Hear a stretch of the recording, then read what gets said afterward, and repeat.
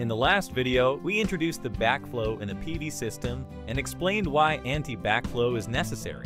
Today, we will be talking about how a microinverter system works in anti-backflow.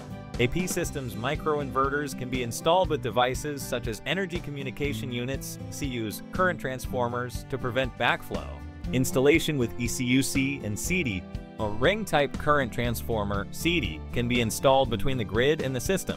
The power generated and energy consumption are measured by the built-in meter chip of an ECUC. When detecting a current flowing to the grid, the CD transmits the data to the ECUC, which then adjusts the output power of the microinverter through wireless communication to prevent backflow.